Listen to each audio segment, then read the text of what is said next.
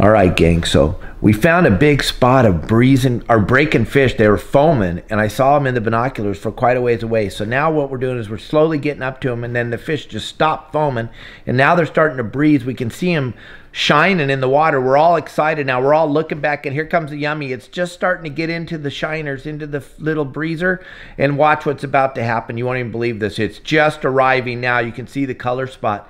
Now the fish are just starting to react to it. They're starting to turn. They're starting to come over to it. And just watch, pay attention, because in just a second, you're going to get to see them explode on this thing. See how we're keeping the flying fish in the water? Uh-oh. What happened? Oh my gosh, poor little flying fish. Uh-oh. Oh, shoot. What? These fish have horrible aim. They can't catch it. How do they get to be so big without being able to catch some stupid little rubber flying? Oh, wait a minute. Now that guy's pissed. Oh, did he get... Oh, nope. He threw it. Oh, this time